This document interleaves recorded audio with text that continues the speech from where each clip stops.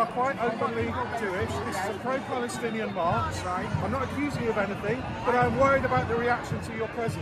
You're being escorted out of this area so you can go about your business, go where you like freely, or if you choose to remain here because you are causing a breach of peace with all these other people, you will be arrested.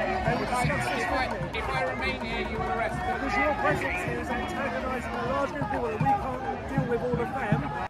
I share the shock and the anger that many are feeling when they saw the clips over the weekend.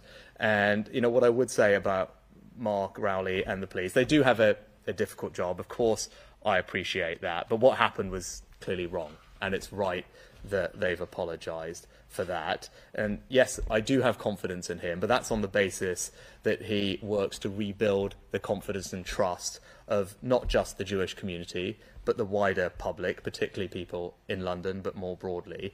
And you regain that trust and that confidence by making it clear that the police are not tolerating behaviour that we would all collectively deem unacceptable when we see it, because it undermines our values, and I think that is critical. And I know the Home Secretary will be meeting the Commissioner later today. I know, I heard you. I don't want to stay here, I want to leave. Well, in that case, sir, And I'm going that way. when the crowd is gone, I will happily escort you out. I'm going to walk. No, I don't think that there's no place. No, sir. I don't want anybody antagonising anyone.